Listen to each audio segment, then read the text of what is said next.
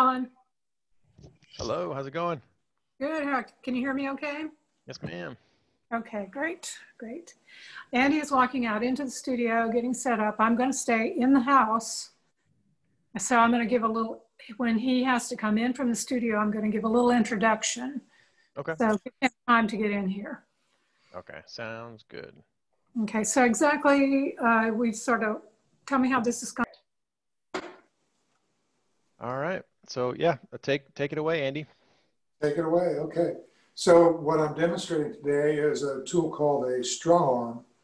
And we got this specifically because Virginia has problems with tendonitis, and she was having a hard time getting on the wheel and centering. So this tool is a helpful tool for centering. I wanted to explain some of the components. Hopefully you can see all this. It comes with a clamp, and the clamp clamps to your wheel deck. And it has, the manufacturer has specific clamps for specific wheels. So if you're using a Brent or a Bally or something other than a Shimpo, you can get a specific clamp mount for that. Really easy to install. It literally works exactly the way they describe it. It's a clamp. So there's a screw down here at the bottom. You just screw it up, make sure it's anchored to your wheel deck, and you're good to go. So the concept is you have a swing arm, and there's a little bit of play in it, so you get it over your splash pan. But the swing arm has got a metal plate on it that helps you center it, and it's simply using leverage from the fulcrum to come over and center the clay. And what I'm going to do is I'm going to start with a 2-pound piece so you can see how easy it works. The strong arm also comes with an opening tool, and the opening tool is flexible, moves up and down, and it'll hit exactly the center of your piece when you're ready to go. And you can drop it to a specific depth, and that'll adjust for your foot height. And once you're in there, you can actually swing it one way or the other to open up your walls. It works really well if you're doing something like a casserole. You can do it really quickly. Again, so you got the two components. You got the opening tool, and you got the centering plate. And these boards are actually made out of ash. I'd originally thought about trying to make one myself because I saw a design online, but the best wood I could come up with on short notice was pine. I think this one's much prettier, so we'll stick with it. Any questions so far? Does anybody have any questions? All right, well then I will move on. I'm going to put 2 pounds of clay on the wheel head, make sure that it's anchored really well, and then I'll make sure that we get the strong arm going. And I've got it at 2 different angles, so you should be able to see 2 specific angles looking at it. My sponge here.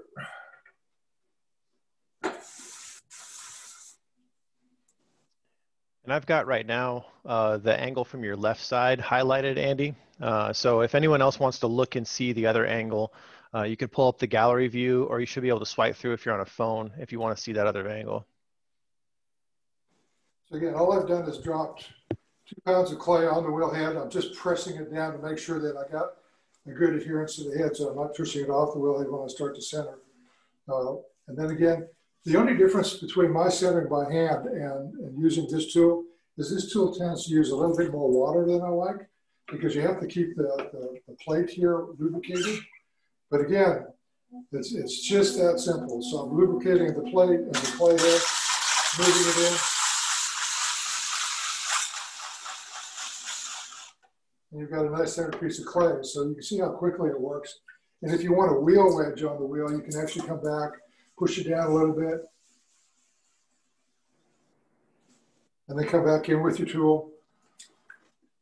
Make sure it's lubricated, make sure your clay is lubricated.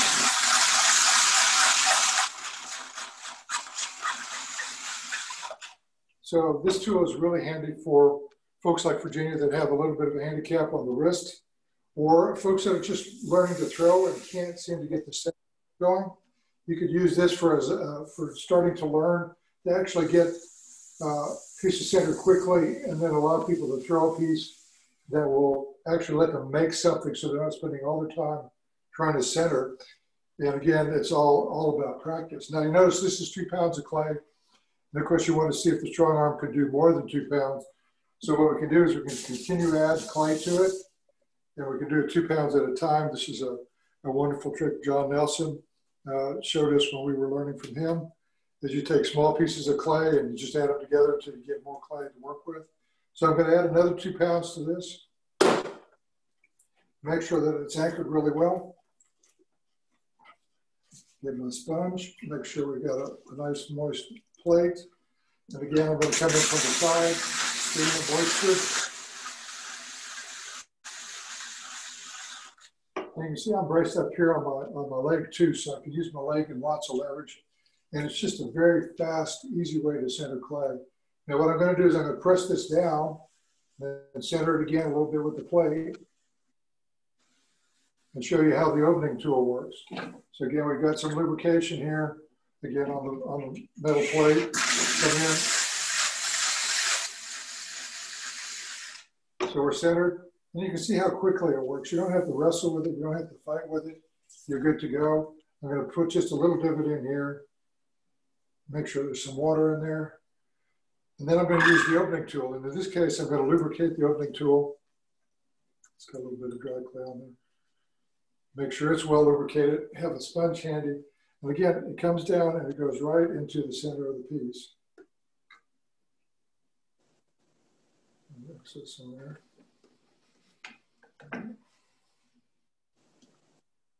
And again, I add a little bit of water. And I push it down until it stops. And that has set my depth in the bottom. So I've got about 5/8 of an inch. And then using my hand just to control the rim, I can pull it out. Again, just using a little bit of leverage. And you see how quickly and smoothly that opens? And you've got a really nice wall to work with. And again, you pick it up. And at this point, you can start throwing the piece. Again, I wanted to demonstrate this, just to let people know that if you're having trouble centering and you want to throw on the wheel, there's alternate ways of doing it. This just seems to be a really good tool. And I think we'll be able to use it quite often to make really nice pieces. So that's pretty much it for the demonstration, unless you'd like to see it all over again. Is there any other questions? What I can provide for the guild is the contact information for the company, which is Strong Arm Tools. You can see it right here. I think you can see it right there, that way. Andy, is it expensive? It runs $300. So that's expense is relative. I mean, some people have $300 they can spend, some people don't. It looks like it'd be really handy for faster production.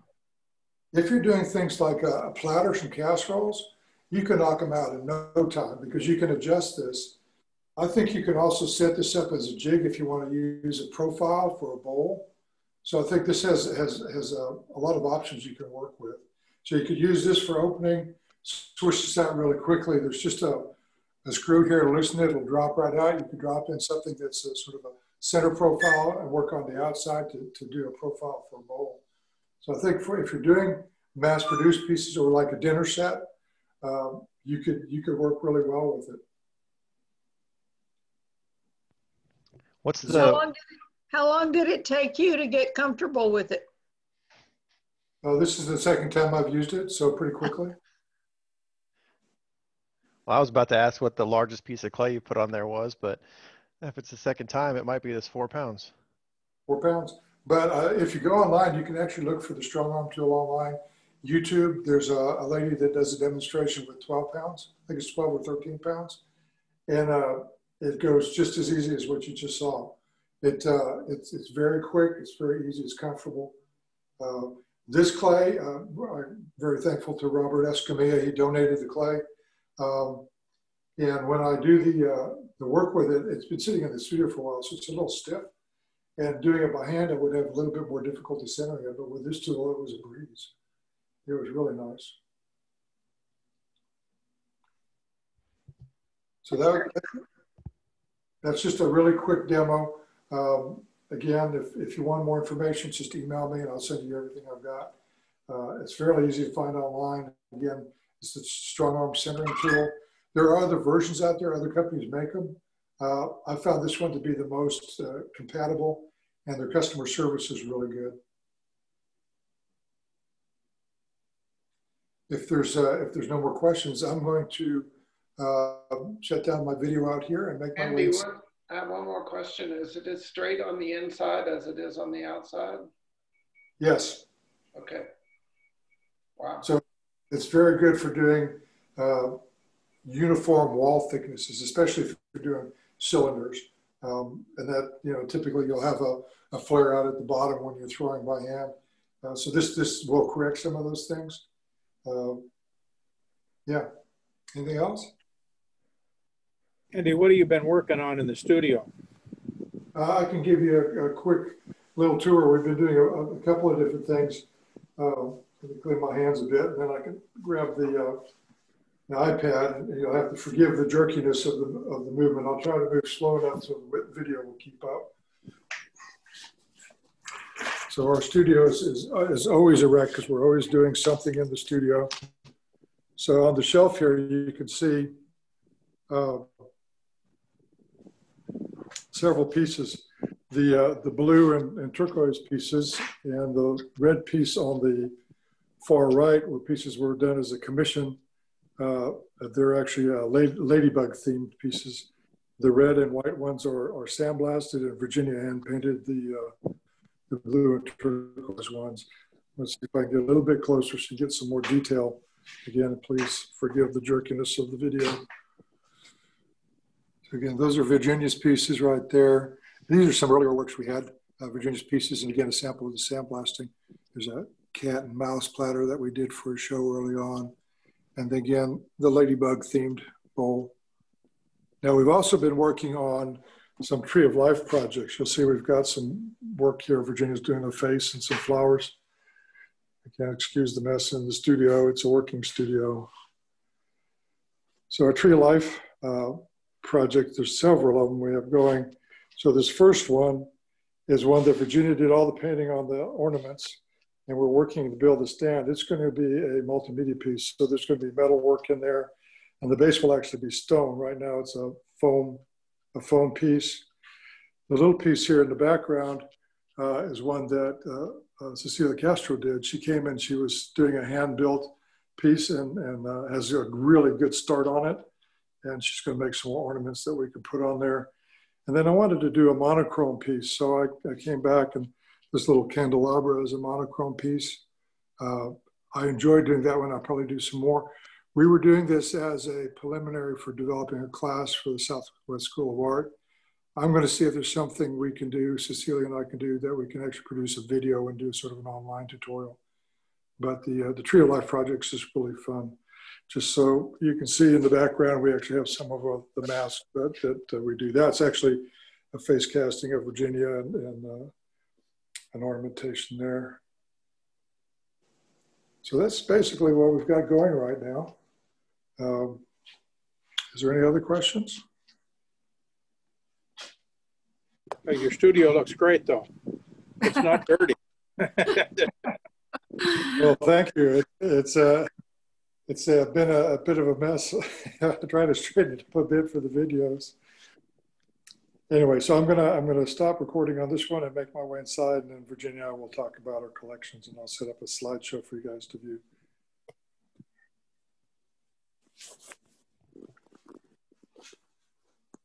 Okay, now that Andy has shut down, I'm going to just talk to you guys a little bit, give you an introduction to what we're going to talk about collections. Andy and I have been together about 33 years. We've been married 30 years. He had been doing ceramics since he was in high school. Got interested because I met Andy. I'd been doing artwork before that, different mediums. But I decided that I really liked what he was doing and I wanted to learn. So he tried to teach me, and you should never learn from your partner. So I went back to school and I learned there. But anyway, I've been doing it about 35 years or 33 years, I guess. And as far as collections go, we didn't intend to start a collection. We just started with pieces that we love. We would see something, and if we could afford it, we purchased it. And as we went along through our married life, our collection has grown and grown. Many of the pieces come from our friends. Some of them we've traded with people. Some we've purchased. Some have been given to us. We will go over all of that. We're going to do a slideshow, and you can ask any questions. Some of you have been in our home, You've seen some of the things that we have. We're constantly, the question was, have we gotten anything new? We're constantly getting things new. We have too many things, but we probably won't get rid of any of them because we love them all. Anyway, I'm not sure what I'm getting here on there, Alan. What am I getting? I'm sharing screen. Oh. Yeah, Andy's looks like he's. Oh, you've got the share screen set up, so you're good to go there. Yeah. He's on his way in. He's coming in right now, and I'm getting all kinds of feedback. Yeah, can you read my iPad? So if you turn the sound off on his device, so just crank the volume down. Okay. Technology, isn't it wonderful? That should be enough to do it. Okay, all right, there we go. Here we go now. All right, I was just telling everyone that we started when we were first together, then collecting things. We're still getting feedback on here, Alan. Yeah, it looks like he's muted. I'm not sure why we're getting any feedback there. I don't know. You can actually just disconnect his device if you don't need it anymore, because you're talking on yours. Do we need this anymore? We need it for the slideshow so we can see what we're doing. He's going to try and mute it more. So. Okay, yeah, it shows muted on my side, so you may have to just mute it on the device. Anyway, while he's doing that, I'll continue talking about it. I would encourage everyone to maybe not have a collection. You may not intentionally have one, but start getting pieces that you love. It doesn't have to be an expensive piece. It doesn't have to be a famous piece. It can just be something that you love. And if you love it and you like it, buy it and keep it and display it. Also, keep your own pieces. We have a terrible habit of either selling or giving everything that we have away. We have kept some pieces that we don't want to get rid of, that we have grown to love. So I encourage you to do that. We're going to show you, starting with just what some of the collections we got and some of what they're about, what we do. I'm just rattling on here anyway. We're going to anyway, but I'm just trying to tell you that what you should go with your passion. I think that's what it is. We're all ceramicists here. We all know what we love. We work in different ways. We work in different styles, but just start. If you want a collection, or if you're like us, we didn't even intend to start it, but just start with that one special piece. And I would encourage you, now this sounds kind of funny, but when we were first together, we were so broke. We had both gone through a hard time, and so we didn't have any money.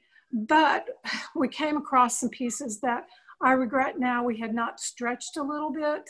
We still think about those pieces. So if you can, I don't want you to do something like, not have food on the table or pay your rent.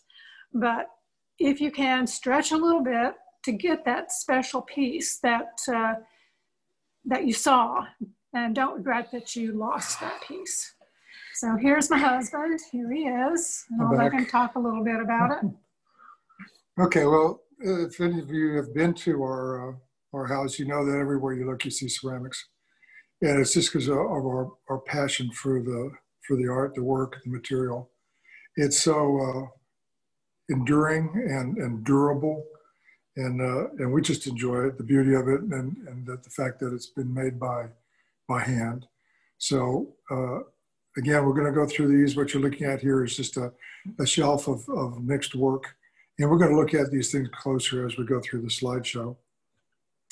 Also, as we go through the slideshow, we want to identify the artists who contributed to our collection.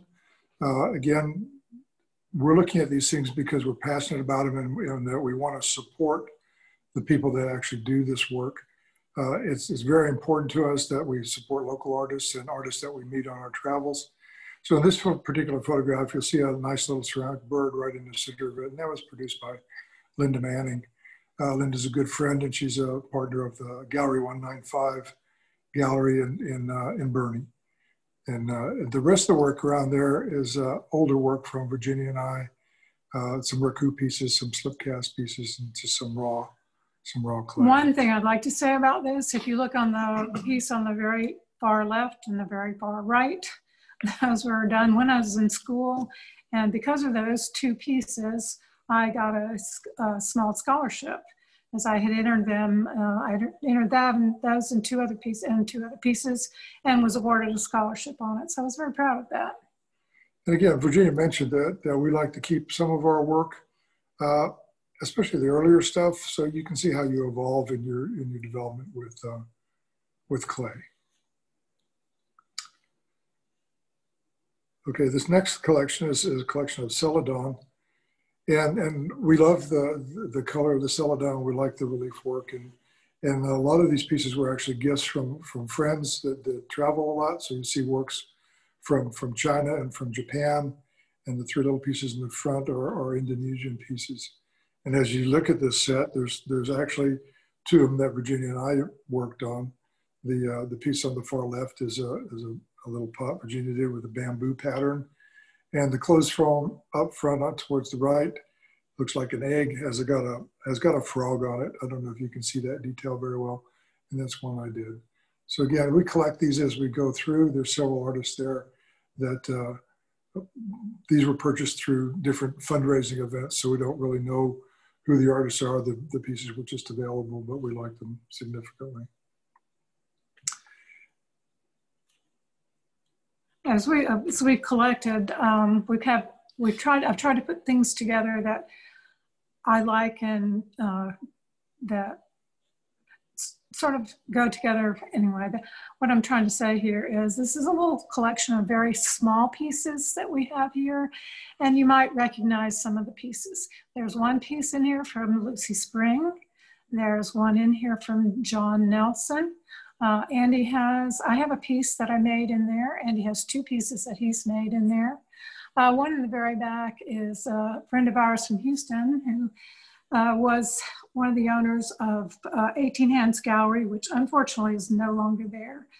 And the other pieces, we have one in the very front was, I can't pronounce her name. Hisao McCluskey. And it's a very tiny bit. These are very miniature, tiny pieces. So I have actually two pieces in that. I didn't realize that. And if you look at the collection, it's important that as you start collecting pottery, you don't have to get the big stuff. You know, Correct. You can find exquisite little pieces. The one on the far left, the little white piece with the floral pattern, we got on a drive. We were headed up for Richmond, Virginia, and I think we were actually in North Carolina, close to Asheville. And there was a ceramic studio, and we popped in, and the guy was sitting there making these beautiful, beautiful pieces, and we just picked this one up as a souvenir. So again, you don't have to go for the big stuff to enjoy and appreciate the work. This is a sideboard, and again, it expresses a few different things for us. One is that we love the handmade work, but you can find beauty in the manufactured pieces too. So we have pieces that have been manufactured by various companies, and they're just exquisite pieces. They're well made, and you can really appreciate them. This has got quite a few different things in. I'm going to let Virginia talk to you about what you're looking at here. In this photograph, we've got on the left is a piece of Roseville that I treasure very much, a teapot with the sugar and creamer. I have we have a very dear friend I've known for over 40 years, and her mother, I knew her very well.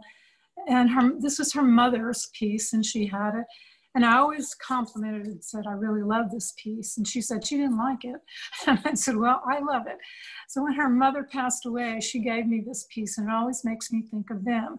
The second piece, the little blue piece, is a chocolate pot. That's from Switzerland. It was Andy's mother's piece, actually. And the next one is by a lady named Kim Bruce. She was a friend of their family who lived in Canada. And we have several pieces by Kim, just exquisite and beautiful. And then here's this other little teapot. You can't really see that well, but it's by Gus McCluskey. I'm not sure if you're familiar with him. He and his wife were in Bernie, but they have since moved away. Here we go. In the left there, this little piece we picked up in Switzerland in Andy's mother's hometown. It's just a very beautiful Swiss style with the little handle, the handle that has a spoon that you can attach it to. Yeah, if you look at the spoon very carefully, you'll see that it's bent. It's got a bend in the corner that actually will hang off the rim of the cup, which is kind of nice. And if you look at the handle, it's a throwing piece, and then it's cut. The rim is cut and then folded back as a handle. So it's a very unique way of doing a handle. And these pieces are manufactured pieces, but they're beautiful. And the little tray is actually sculpted like a wave. So it's very dramatic. And the next piece is a teacup and saucer. I love teacups and saucers. We do not show, I have a huge collection that I've collected and people given to me. It's from Austria. And then we have an Irish piece, Ballys. We probably recognize that. And then here we have some more teacups. These are some that I collected. These are Italian. And then we have some Meissen pieces that were given, that came down from Andy's family, from his grandmother. And then we have another little Irish piece on the right. Okay, this shelf is a small collection of works. And again, we talked about this earlier. We have some of our earlier pieces. It's just so you can see the evolution of the work. We do closed forms and then raku forms. The story about the raku forms is we don't do raku anymore. We had a fairly interesting and exciting incident when we did our last raku fire. And Alan, my older brother, Alan, probably remembers it well. He was videoing our firing, and Virginia was handling the reduction pot, and I was moving the pieces from the kiln into the pot. I had put one piece in the kiln, Virginia had put the lid on. I was moving a second piece in and she picked the lid up. So the lid was in front of her face and my back was turned and there was a big flash. And I said, "Are you okay?" And she said, "Yeah, I'm fine." Put the piece in the reduction kiln, she closed the lid, and my older brother's a little freaked out. And then we looked at the video and we see a fireball that's about 6 feet in diameter flew in front of Virginia, but she had a shield with a garbage can lid and it rolled over my back and didn't touch me. But I think that was the last time we fired. Yeah, I think that was it. That was the last of our raku. It was very, very exciting. Now these two pieces are a little different. The Martini glass by Lotus. She did that for a fundraiser in Houston for the Houston Center for Contemporary Craft. They do an event called Martini Madness. And you go there to support the craft center and you purchase a Martini glass that's done by a local artist. And they're all very unique and different. We've contributed a number to that event. The thing in the front, the Folgers can, in case you're wondering, I heard talking about an urn earlier. We have a friend, Sarah Jackson, and Sarah Jackson had a corgi. His name was Bob Dylan Jackson, and he passed. So she came to us and asked us to make an urn. And Virginia said, "Sure, we can do that." And then Sarah said, "Are you familiar with the movie The Big Lebowski?" And of course we said, "Yeah." No, we didn't, because Virginia was not familiar with it. Anyway, she wanted a Folgers coffee can to put Bob Dylan's ashes in. So I made a couple of them and let her pick the best ones. So that's actually porcelain with mid-range fire glazes on it. It was an interesting project. We enjoyed it. Little note here. We were talking about the Center for Contemporary Craft in Houston. When this has lifted, or if you have an opportunity, they're not open right now, but when all of this is lifted and we can travel again, I encourage anyone who is in ceramics or any kind of contemporary craft to visit there. It's an absolutely amazing place to go. And they also sponsor the Empty Bowls in Houston, or they don't sponsor it. They give us a place to have our event every year. I'm sorry, Virginia, can you tell us the name of that one more time? I'm sorry? The name of the place that you're recommending that we visit? It's a the Houston. Houston Center for Contemporary Craft. Huh, might be fun to organize a little field trip with the guild or something. That would be great. Yeah. That would be great. Like The other thing that the Houston Center for Contemporary Craft offers, if you have the time, correct. they offer an internship. It can be 2, 4, 6, 8-month internship. It's a paid internship. It's not very much. You get a stipend for materials, but they give you a studio space and they expect you to be there for 3 8-hour days during the week to show your work and how you do things. But it's a wonderful stepping stone to get your work out there. They are very supportive. You just have to find a way to house yourself while you're there, room and board sort of thing. But it's well worth looking into. The only problem now because of COVID is they are not open to the public. When they are open, or you might be able, I don't know if they would do a special tour or not, but we could give you some contact information if you wanted to contact them and talk to them. Yeah, I think it'd be fun just to kind of have on the list for when things open up again. Oh, it is. It's a great place. And their staff is really wonderful there. And I think you would really enjoy going. All right, thank you. Our phone is ringing. Okay. Anyway, yes, I think you should put it on the list. It's definitely something. I did take 2 of our members. I took Cecilia Hancock, and I took, just drew a blank, one of those senior moments, Maggie. We were in Houston they were doing a workshop, and I took them by, and they were very impressed with it. So I encourage you to check it out. I'm back. Okay, next slide is pieces that we actually have inherited from my parents, and there are Italian, German, and Swiss pieces there. The piece on the right is one of our prized pieces in our collection. It's actually a terrine that was created in Bern, Switzerland in 1794. I'm not sure what the significance of the date is. I know that 4 years after this pot was made, the French invaded Switzerland, and there was a large, I think it was an 8-month battle before the Swiss booted them out. Anyway, so that piece has been in our family, I know, for at least 5 generations, if not longer, and is a very treasured piece. Then we get into some of the more contemporary work we have. I'm going to let Virginia talk about this one because it has special meaning to me. This has this is a very special meaning to me. Roy Haskam was my teacher and I guess sort of my mentor. He encouraged me and taught me a whole lot of things, but both of these pieces this is clay. If you've been in our home, it's very large. I would say how tall, maybe? It's about 3 feet by 5 feet. Yeah, about 3 feet by 5 feet. It's actually 8 sections. It has some blocks of wood embedded, and it's coils. It's just coils. It looks like metal. If you're looking at it up close, it's like metal.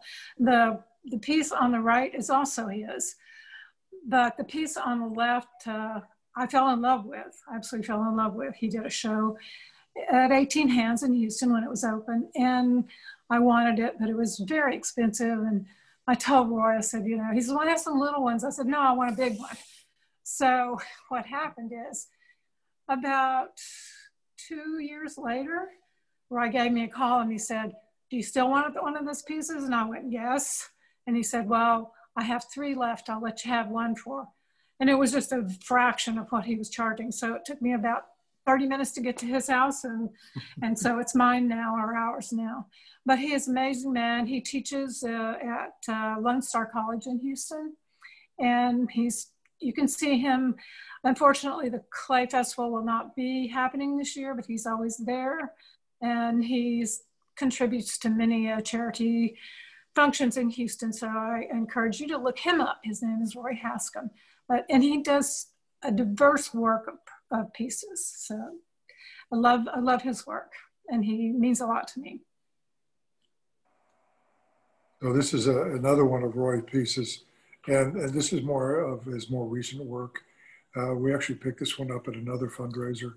A lot of the work we get is from fundraisers. If you look at the one on the right in the back, the black and gold one, was done by a Swiss lady named Catherine Winkler. She actually was in Houston for quite a while, and she did a number of ceramics, but she also did a traditional Swiss work as a paper cuts. So she will actually make fine art objects and prints from paper cuts. But we loved the piece, and we picked that up at an Empty Bowls event, as we did with the one that's in the far front by Libby Deliria, the sort of fluted bowl. And then again, there's another Roy Haskell piece there. All of those were purchased at an Empty Bowls fundraiser in Houston. And this is some more of Libby's work. She initially started out making these beautiful pieces of branches and stones, and they were so realistic, people weren't purchasing them because they looked like trees and rocks. So what she started doing is she started embellishing with little details that made it obvious that it was clay. And they were just beautiful, beautiful pieces. Again, the bowl on the right was purchased at an Empty Bowls fundraiser. This shot, I wanted to show you the overall shot so you can see how that's arranged in our house. And Lucy was asking earlier if we have any new stuff in the house, and this is some of the newer work. The piece on this slide on the left, it's on the bottom, was done by Tom Perry. Tom Perry is a dear friend, and he's the one that actually introduced us to the Empty Bowls event in Houston 14 years ago. And as part of NCECA, when NCECA was in Houston in 2013, he did a series of these ceramic bells to give you a sense of proportion. This thing is approximately 20 inches tall, and it has some really nice detail on it. And we just love the bell. It's wonderful. And then we have another friend, our friend Mark Rosenthal. We met in Las Vegas at an opening Virginia was participating in.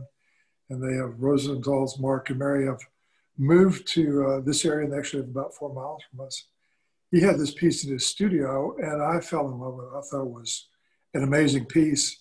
And Virginia actually surprised me by getting it for me for Father's Day. And the two pieces are just so complementary. And again, these works are works that we picked up because we're just passionate about the work, but also the people that produced them. Mark was one of the people that entered the juried show last year. That is correct. Yes, he is. He is, and he does some amazing. His studio is very interesting too. If we ever do another studio tour in this area, it would be good to see his studio also. This piece is by Jeff Forster. This was a piece that we bid on. There's a gallery in Houston we belonged to for a number of years, Archway Gallery, and they partnered with Empty Bowls to do an online auction, a silent auction. They will have an opening. Well, this piece was done by Jeff Forster. Jeff Forster is head of the ceramics department at Glassell School in Houston. Another place, if you're in Houston, would be well worth going to see. But it is a double wall piece closed in, and it's just amazing. I love it. It's fairly large. How long do you think that is? It's probably about 14 inches in diameter, yeah, and 8 inches tall. Yeah. But again, these are wonderful pieces that we picked up along the way. This piece is by Maria Gould. I think Maria has, hey Maria, I think you've logged in. This was one that we fell in love with in the show that we were doing out towards Kerrville. And it was a bug themed or insect themed show. And we fell in love with it. We were talking with Maria, and we came to this one. We own this one because we did a wonderful trade. The trade was quite a deal. I think we came ahead, and I think so. Maria said she felt like she came ahead. Yeah. But this is a 4-tile piece, and it's meant to mount on the wall. We have it laying on a table. We like it like that, but we're thinking about maybe migrating it to a wall place. We've got a new place for it, but we absolutely love the piece.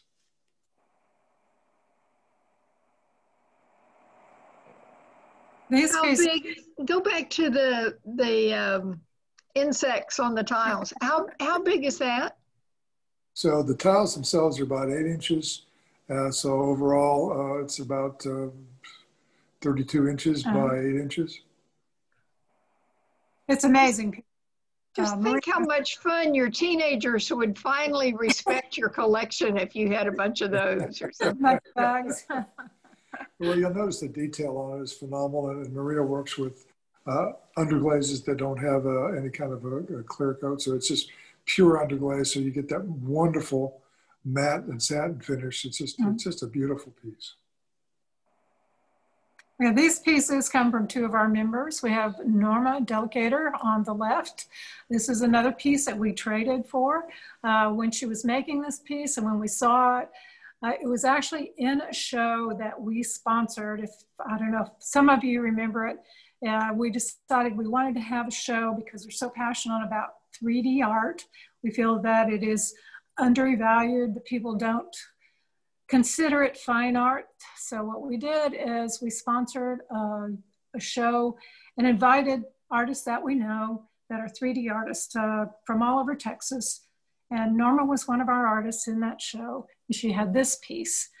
And so she'd had it for a while, and we finally talked her into trading for it.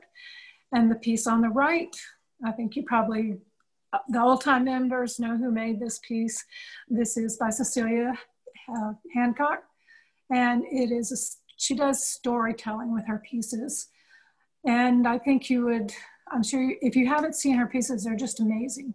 In her home, she has some just incredible pieces. It was one of our first purchases when we came to San Antonio at the very first show that we entered with the Guild. And so we just fell in love with it and we purchased this piece. Yeah, I wanted to make a comment about Norma's work. Norma does a sketchbook, and in her sketchbook, she will draw these pieces, and they are drawn in such phenomenal detail. And she always starts with the sketch and then builds the piece afterwards. And they are always a perfect match. I'm always amazed. Yeah, she's amazing. And of course, you know, Cecilia's working with me to do the Tree of Life projects, and she's such an incredible inspiration. Okay, here we go. Here we have some pieces by a member that's no longer with us, not dead, but has moved away. Inez Walker, we miss her a lot. And this was another piece that she was so thrilled that we, on the left, that we purchased from her, and she couldn't believe we bought it, but I thought it was just an amazing piece. And Lucy, I know you're there, and those little houses are Lucy's, and they're just amazing little precious pieces, and we had to have them. Inez also made this piece that's on top. She was in our show, the show that we had. It was called, the name of the show was Art in 3 Dimensions, and we had invited her.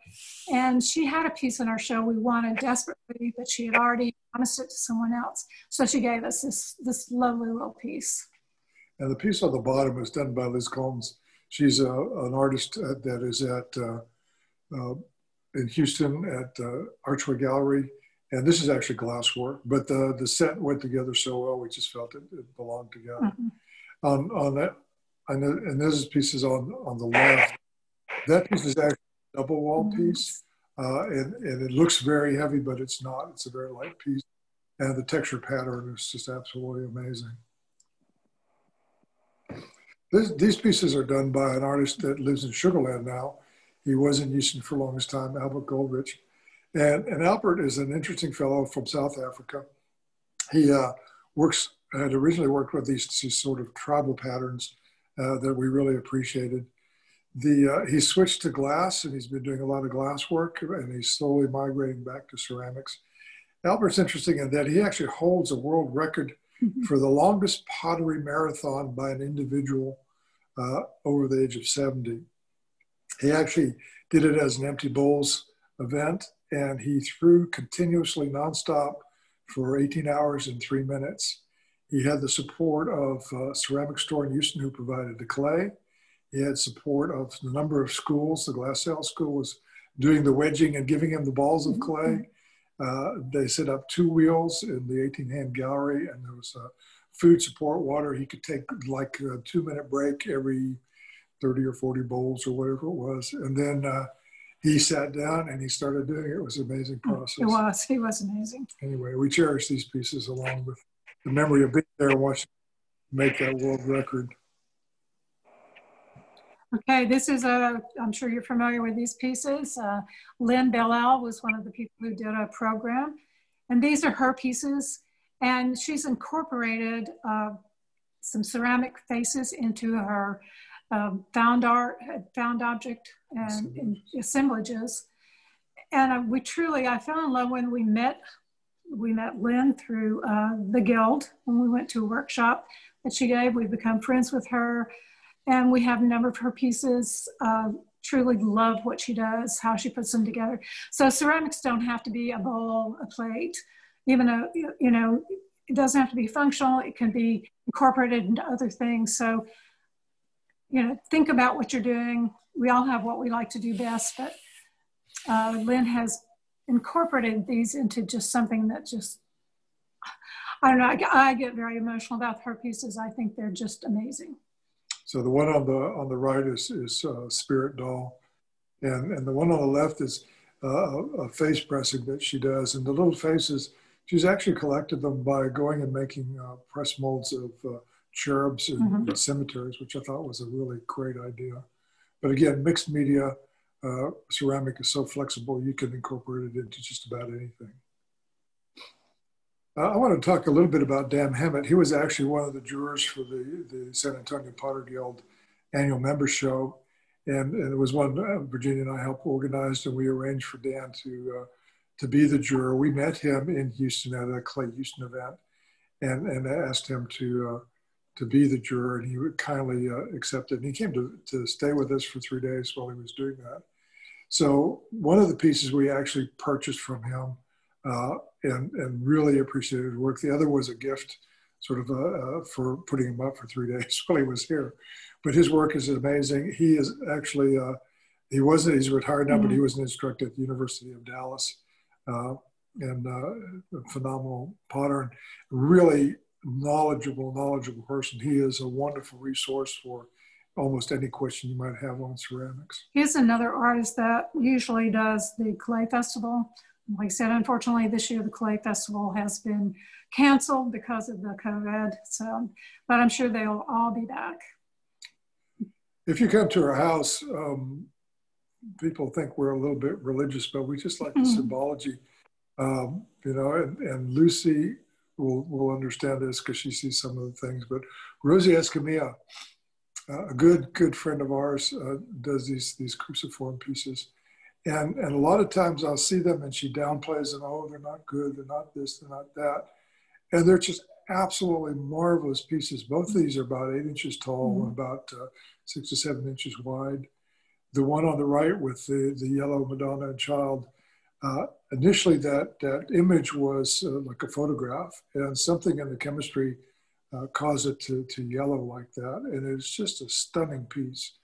And she does amazing work and always disparages her own work, and she should be. I like to say something about Rosie too, particularly the one on the left. She was going to discard this piece. And I said, no, you're not going to throw that piece away. And she said, do you want it? And I said, absolutely. And she gave that to us. So she's given us both the pieces, but she does downplay her work. Don't ever do that to your work. Please don't. And this is Rosie's husband, Robert. And I think we all know Robert fairly well. Rosie and Robert own a studio on Blanco Street in San Antonio, and the Potter's Guild at one time met there quite frequently. The bowl you see is sort of a collaborative work. I've been making these hump molds for the wheel that you can create bowls using slabs. And I gave one of the hump molds to Robert to work with, and this is one of his first pieces off that hump mold. And it's amazing the way he got the glaze to pattern on there. He makes his own brushes for doing the brush work, and it shows. I mean, it's just amazing work.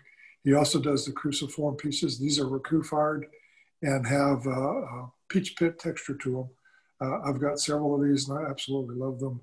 And then the bowl on the right is what he did, experimenting with some different kinds of glazes. But both Robert and Rosie do amazing work, and really appreciate them as friends.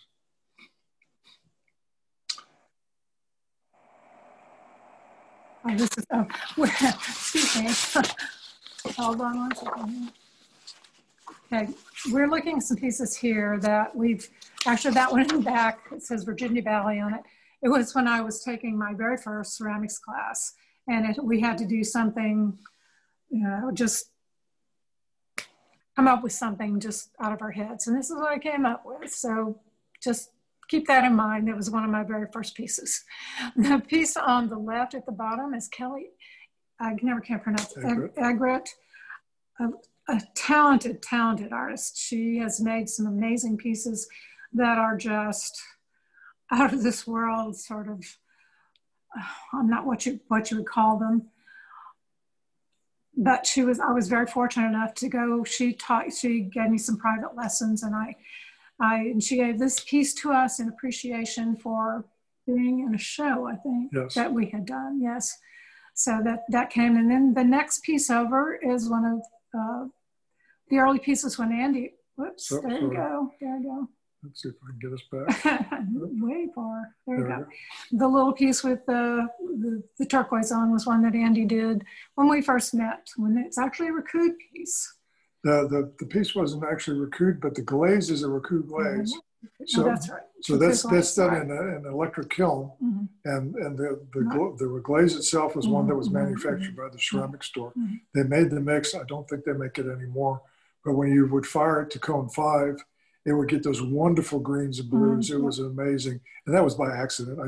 I slipped that piece in the kiln. I thought that it was a normal glaze, and it actually was a Raccoon piece. But and then the one on the right is by an artist, Michelle Matthews. She's a past president of Clay Houston, and she's just very organic pieces. I don't think Virginia likes this one, but I do. I don't dislike it. It's just not my favorite. Well, this is a piece by Harding Black. He's a mid-century modern ceramicist, and I was fortunate enough to win this piece. I never win anything. And I was making a big deal about it. It was at the Art League. They were having a dual show, or a mid-century modern show. And this was the door prize.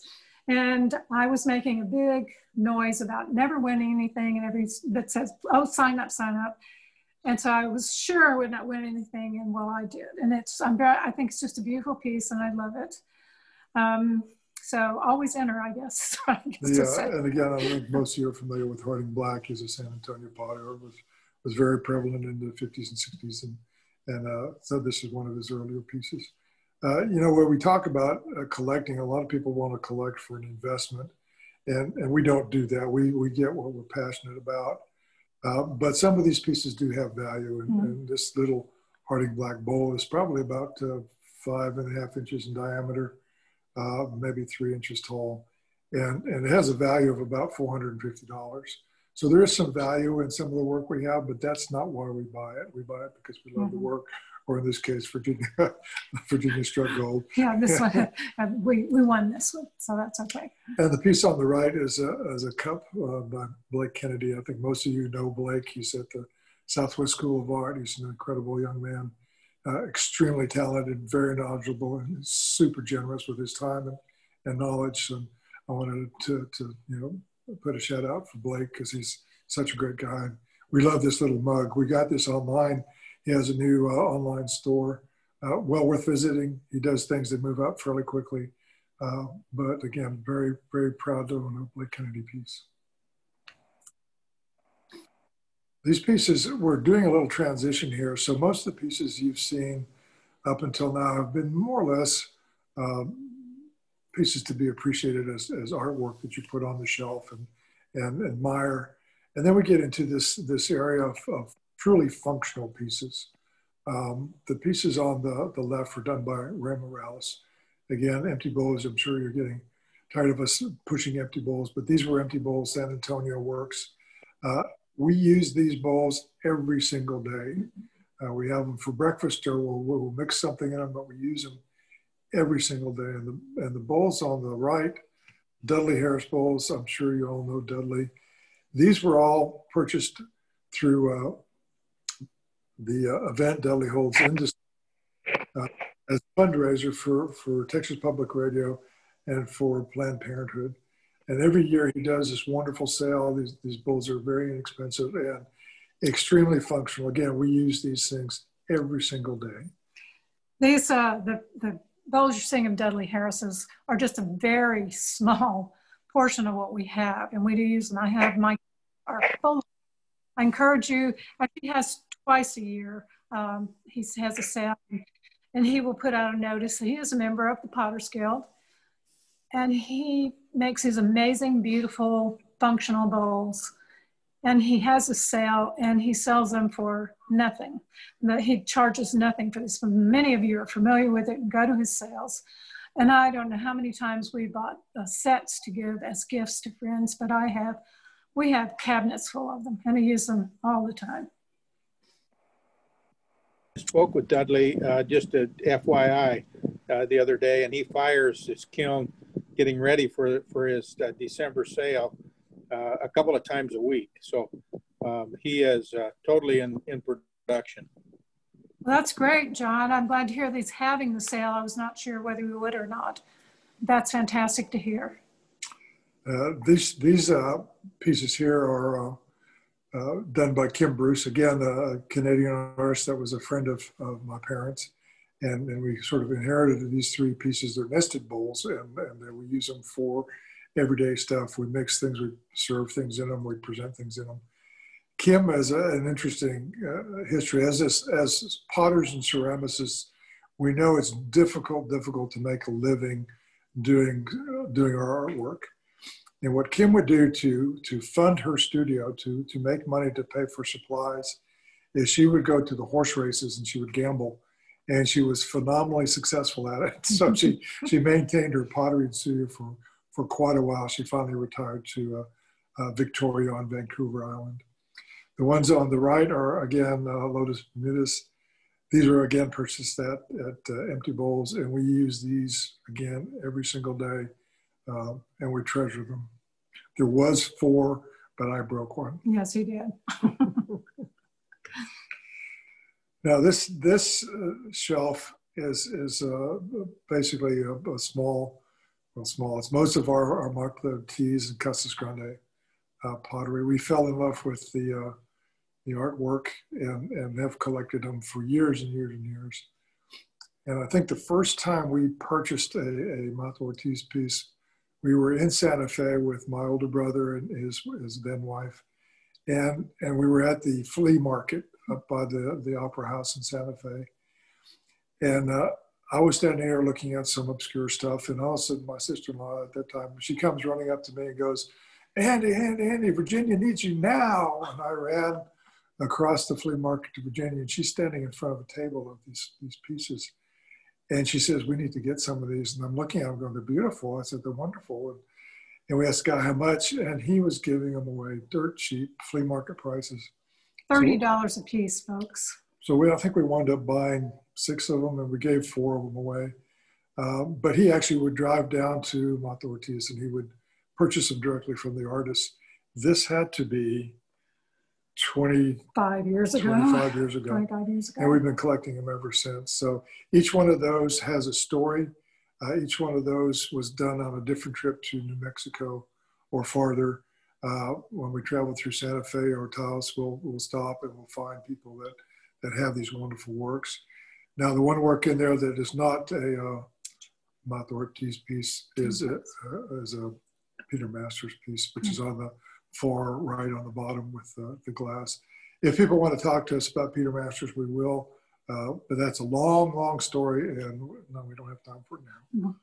Well, I will say one thing about Peter. He's certifiably crazy, so we'd be happy to talk about him sometime. But he is a talented person.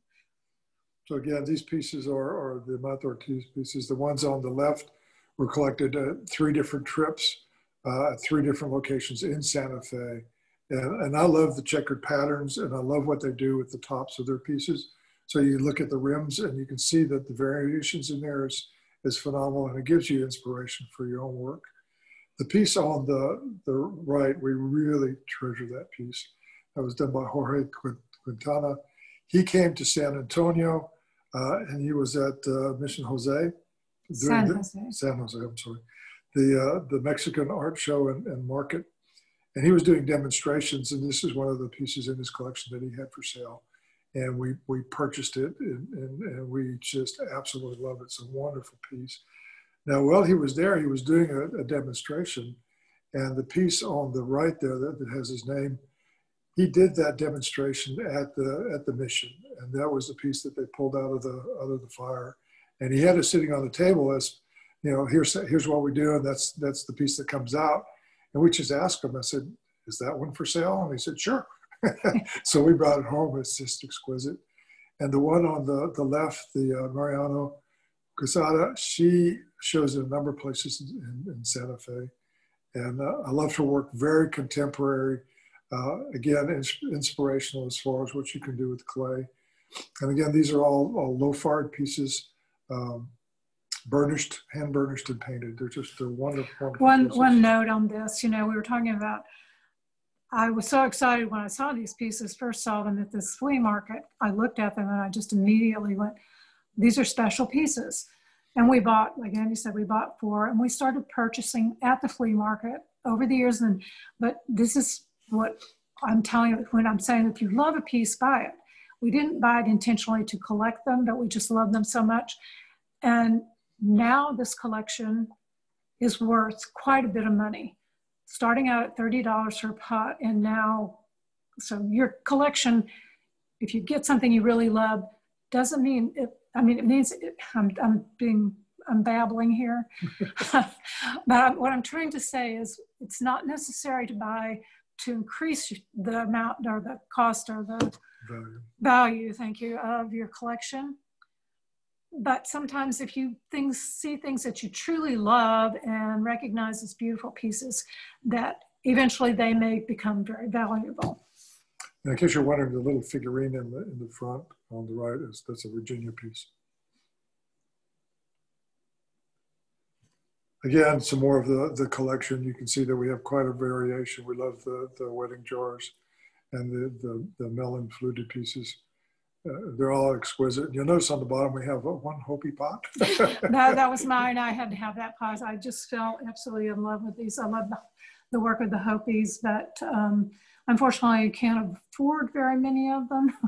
This one happened to be on sale, but I think it was during Indian Market, I think. And if you ever want to go to Indian Market in Santa Fe, you have the time and the money, they usually bring down everything at least half price. After the market's done, you can get some real bargains. Yep.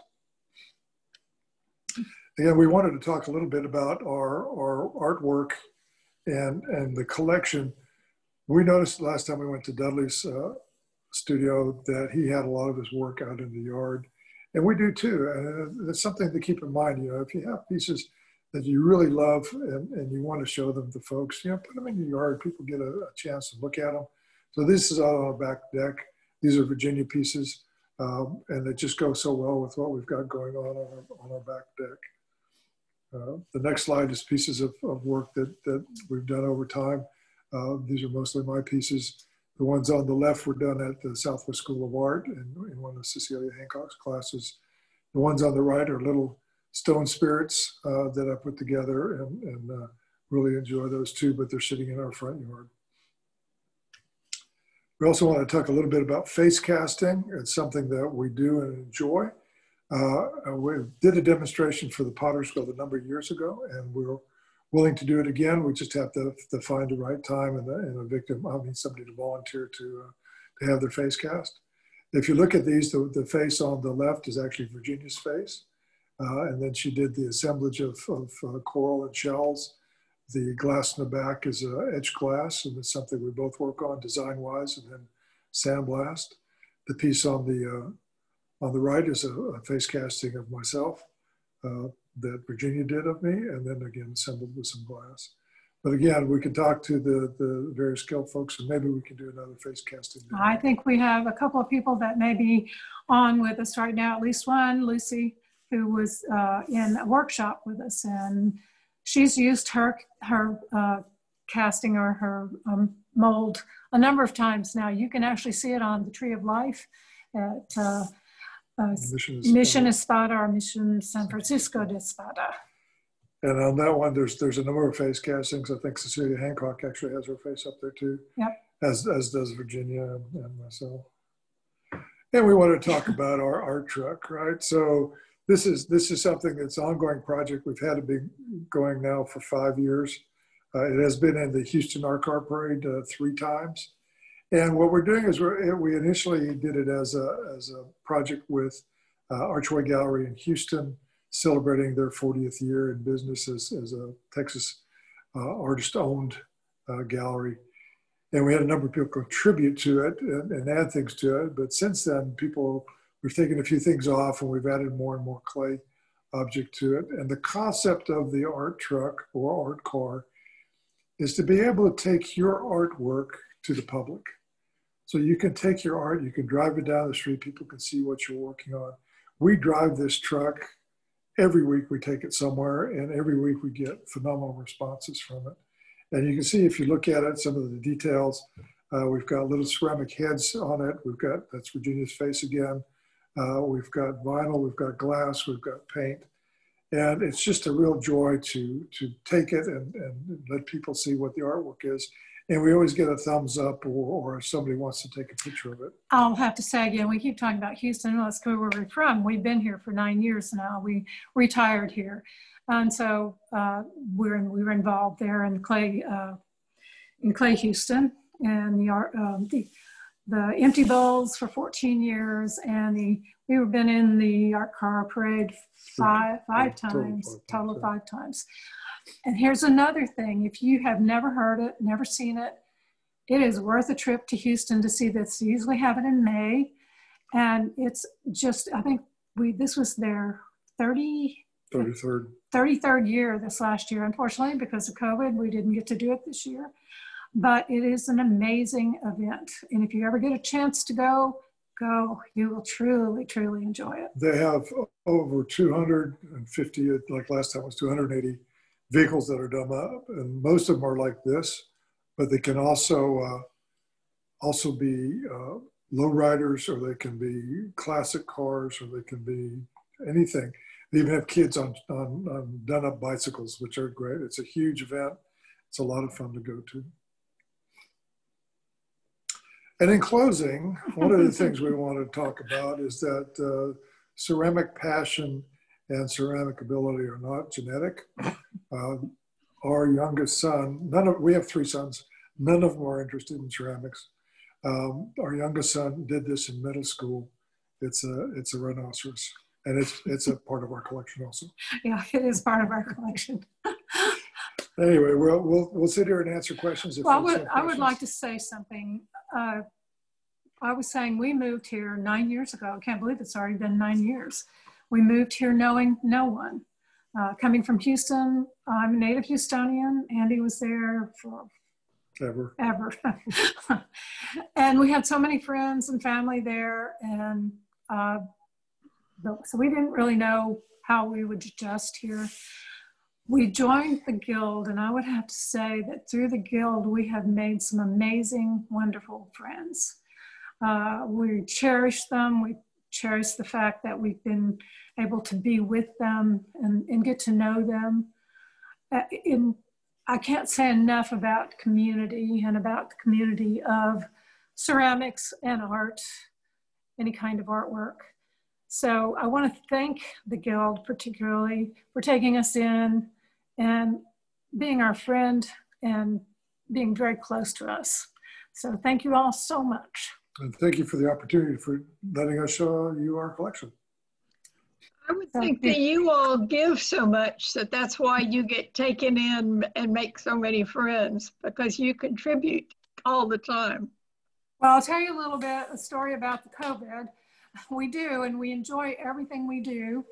The problem was we were becoming too involved with too many things, and we were beginning to be a little burned out. And before all this hit, we had sat down together and talked it over and said, we need to back off. We need to slow down. Well, the COVID came, and there you go. So we have slowed down. But ceramics has been something that has kept us going, kept us engaged and doing things. We actually had some commissions that we had been putting off, so we got those finished, and we're doing projects. So that's been sort of a lifesaver for us. I mean, where we live, we feel completely fortunate to be where we are, and the fact that we are together. And I guess that's another thing that people are always interested in is that we are collaborative artists. Almost every piece that you see that we do is touched by both of us in some way or another. So we are collaborative artists, and we have been working together like this for 25 years. 30 years. Well, no, 25 years. And people, I don't find it amazing. We're very fortunate. We're so compatible. We have the same passions. We have the same interests. And we get along so well so far. We'll see after all this about COVID. But we do get along very well right now. And people are amazed by it. And I just think we're fortunate that we can do that. So if you have any questions, fire away. I commend you with your program that you put together. You've spent a lot of time taking those pictures and getting them ready to go. I can tell. So it's beautiful, beautiful presentation. I appreciate it. Well, thank you, John. Thank you, John. And you've noticed that you are one of our artists here. So yes, thank you. We're so grateful to have you in San Antonio, guys. You, like Jill said, you give so much of your time and your knowledge. It's just, we needed that shot in the arm when y'all came down, and we appreciate it so much. Thanks, Lucy. Thank you, Lucy. And you've become a wonderful friend to us, and we appreciate you too. Yeah, and we expect a studio tour as soon as you finish, Lucy.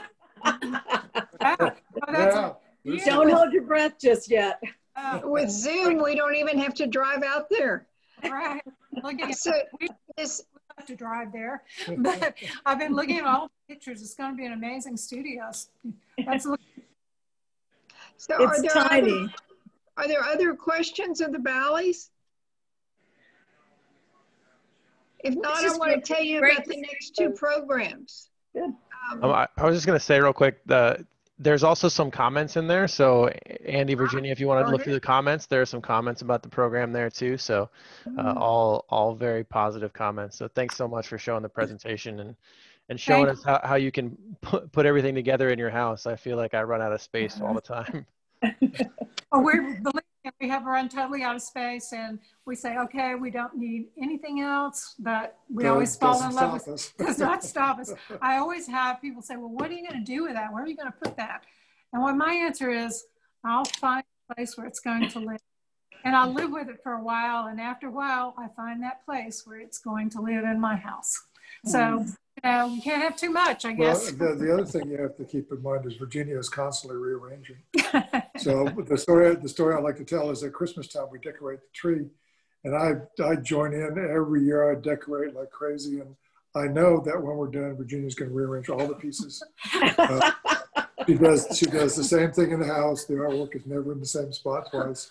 So well, that's not true. It makes it fresh and exciting every day. I love it. I love in San Antonio. We really didn't touch on that too. We collected so many pieces, Hispanic and Mexican pieces that we love. We found so many beautiful pieces here, and you saw probably about two-thirds of our collection. Yeah. So if you come out to visit sometime, we'll show you the rest. We were talking that we would love to have people out, but because of everything that is going on, I think if you felt you really wanted to come out and look at the studio, if we did social distancing, everybody wore a mask, we might be able to arrange something. But I understand that it's very difficult in these times, so that's where we'll leave it. Maybe next year. Maybe next year. Well, let's hope. Let's hope next year. Yeah. Fingers crossed. Yeah, fingers crossed. Yeah. So anything, cross everything. Yeah. So next month, Richard is going to show us how to create a studio in very small space. Wow. Very good. And then how to decorate her extravagant cups.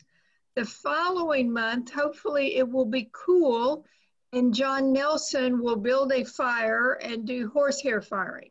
Yay. Fantastic. Fantastic. Yeah. So that will be November.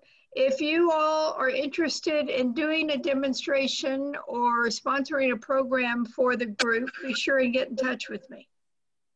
And this is Jill talking. Yeah, thank you so much, Jill, too. Jill, I want to say something about Jill, too. Jill works so hard for the Guild, and she basically has helped keep it together through all this. So we want to thank her, too, very much. Thank you, Jill. You're welcome. The way you can help is by come cleaning out the glass studio.